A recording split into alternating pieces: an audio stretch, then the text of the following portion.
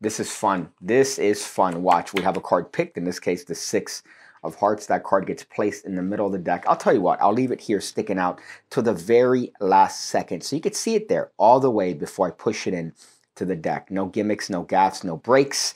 And I'm a liar. It's on top of the deck. It's on top. Whoa.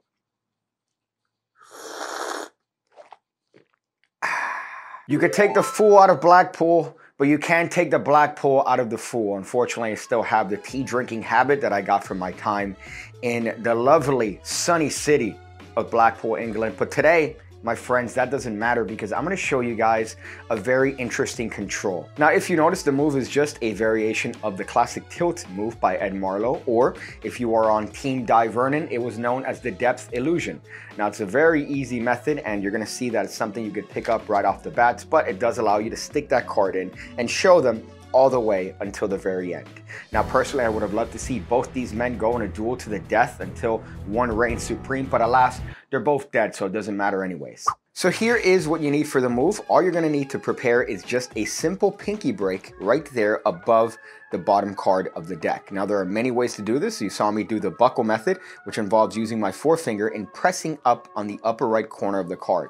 What this allows you to do, if you notice, is that it creates a bubble right there on the bottom card that allows you to just stick your pinky in there and get a break separating it from the rest of the deck. Another method is known as the pinky pull down, which is exactly what it sounds like. You're just using your pinky to pull down on that card, and now you just get a break by pulling up and just catching that little gap between the fatty portion of your pinky. Now, this is done either before or after the card is selected. In this case, you're gonna have any card picked. We're gonna use the 8 of hearts. Now, you could have this done as the spectators are looking at the card, or you could do it from before just to make sure that we keep that economy of motion. Let's see how annoying we could get with this card. Pretty annoying, if you ask me. So here's the exposed angle of what we're doing. We're just gonna simply place the card somewhere approximately in the middle of the deck, and we're gonna have it sticking out in jogged towards us. Now, when pushing with my thumb, I'm gonna do a number of things at the same time. I'm gonna push down on the card. Now, in pushing down on the card, what's gonna happen is that as I push into the deck, it's gonna create a break between the upper packet and the lower packet. Now, notice that I'm also maintaining my break here with my pinky, so that's being held all the while. So now, as I push in, look what's gonna happen. I'm gonna push in all the way, and I'm gonna keep pushing past this card. So I'm gonna go approximately half the length of this card. However, their card is now here on top of this lower half of the deck. If I do it with the card face up, it's gonna be a lot easier to follow what's happening. So in pushing forward and down, what's gonna happen is that that break is gonna be created with the upper half and the lower half. And also, while maintaining the pinky break, that allows me to pull everything forward and now lift up at this break. So here is the actual situation we find ourselves in.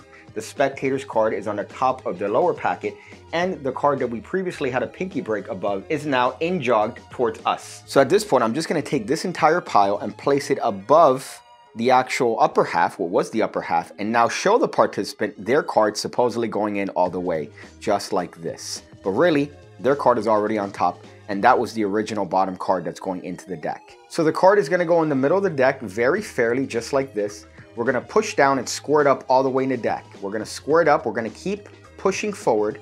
We're gonna lift up at that small break that we've created with our thumb. We're gonna cut all these cards above the break, just like this, and we're gonna reposition our body to show the participant the card until the very end. We're gonna push it into the deck. So at speed, the move just looks like this. The card is going in there. I'll tell you what, I'll let you see it until the very last second. You could see me push it in all the way. Some people think I do something sneaky, but no, your card is actually going in there. Notice no breaks, no gimmicks, no gaffes. Haha, I lied to you. You're a liar. Now, the advantage of using a move like this over something like a tilt is that you could show that card in the actual deck until the very end. You can't do that with a tilt because, well, you're sticking it underneath the top card of the deck. Also, with the tilt, the card goes second from the top of the deck. With this, the card goes directly on top of the deck. And I think it provides a nice little fair moment where you push in the card all the way, or you could even have them push the card in supposedly all the way, and it's on top all the while. So one more time, just to summarize the entire move here, we have a pinky break right there above the bottom card of the deck. We're gonna pull up with our thumb. We're gonna take this card, which is the card they picked, and insert it into that gap, just like this. We're then gonna pull down with our thumb. In pulling down with our thumb, just like this, we're gonna keep pushing the entire deck forward and lift up at that small gap that we've made. And now in cutting this half above the actual original half of the deck, we could then reposition our bodies and show that the card is jutting out in jog towards us, and we could push it in all the way, cleanly showing that card is going into the deck, but really, it's on top, baby. So the important part of the control is that you really keep that fluidity going. You don't want to have a pause or a break in any action when you're pushing a deck all the way in, because then that's where they're going to gravitate to and it's going to look fishy there. So you want to make sure that everything is as seamless and as smooth as possible, which is going to take some practice. I've noticed when practicing this move that what happens is that you tend to catch the deck when you're pushing it forward and then pull out more cards than just the bottom one. So you want to make sure that that pinky break is big enough so that doesn't happen, but small enough that it doesn't get detected. Also, it's very important that when you stick the card in the deck, you're going to reposition your body so that at the end you're showing them what's happening from this angle, which is going to provide them a little insider look if you want, and it's going to show them that there's nothing fishy taking place in the back.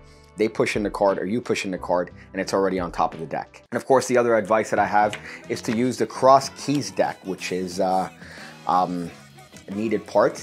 You need to use them. It doesn't work with any other deck. And you use code PIGCAKE to get 10% off. So what's stopping you? But thank you guys for watching the video. It really does mean a whole lot. Make sure to do all the things that people do when it comes to videos. They like it, they leave comments, they share it with their magic buddies. Leave a comment down below as to what your favorite type of left shoe is. I'll be reading those.